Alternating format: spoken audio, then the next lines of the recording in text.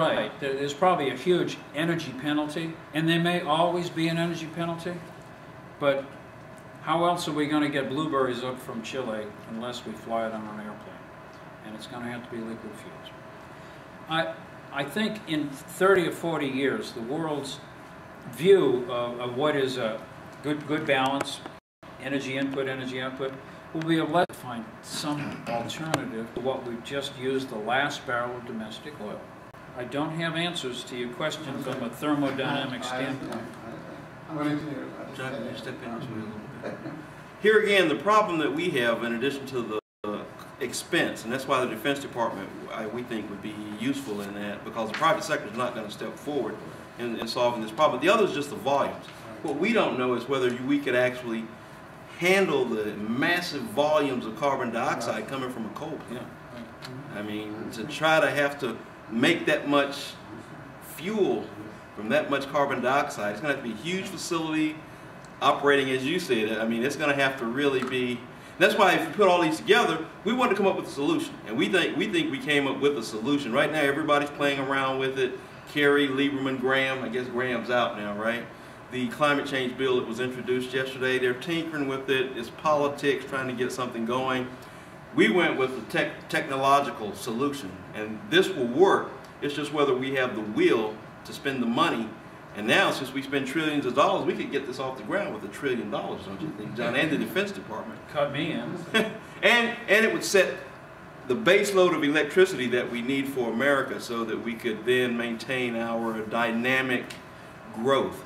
And it would still leave enough room, in my opinion, for private utility companies to still be able to compete in a marketplace to add additional electricity that we need, and where they could make their money back and make their returns.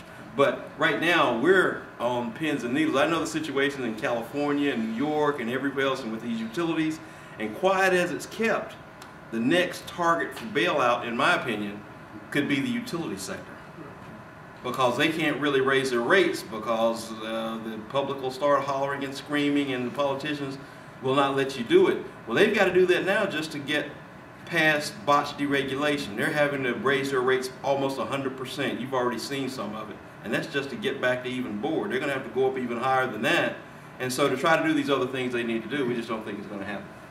Norris, who are your natural allies and who are your natural opponents for this proposal? Well, my environmental colleagues are my natural opponents for this, because it's nuclear power, it's coal, steel, it's a huge facility that you could make a case is going to be a polluting facility. You got hydrogen being used, even though they say they want it for fuel cell production. Natural ally, I think, would be the Defense Department. I mean, they like building these big structures. I'm hoping it will be. Right now, we haven't gotten that much feedback, but they'll probably wait for the political situation. But I think if it gets bad enough, because they like building war machines, I guess, better than engineering projects such as this one. But I think it might be a challenge with them to pull this off in combination with the nuclear utilities. I think that would be a challenge for the military engineers and the nuclear utility engineers, and the coal guys. You're getting coal guys with nuclear people with military people. But it is true that the Department of Defense spends a lot of time trying to come up with the single fuel that will satisfy their aviation needs and their mobile fleet needs. And they constantly put out RFPs, you know, can you come up with a better way to convert coal to liquid?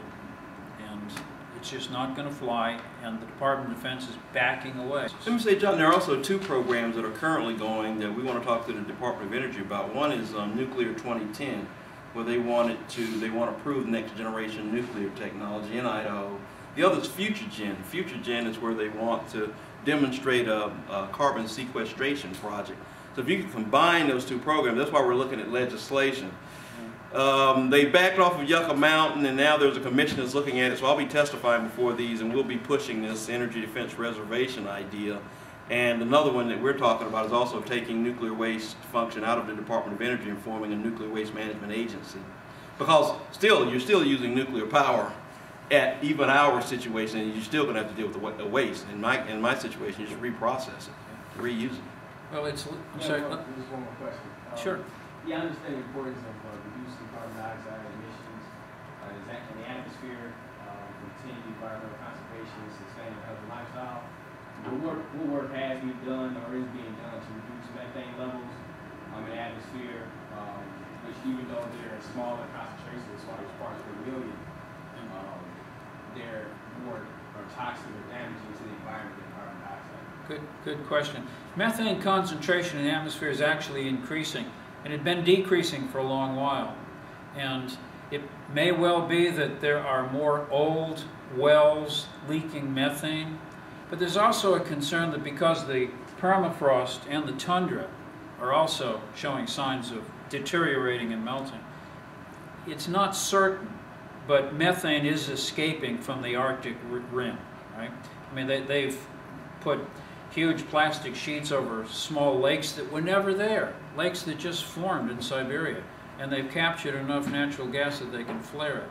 I'm not saying that that's the reason that there's an increase in methane in the atmosphere, but it's a noticeable increase, and it's a big concern, because if it is from a positive feedback, melting the permafrost, I don't know what we're going to do then. Plus, the administration has a program called Asia-Pacific Partnership and Methane to Markets, and that's where they're trying to address the problem that you're talking about. Been reasonably successful. It includes India, the Chinese, and that's who we need to bring to the table.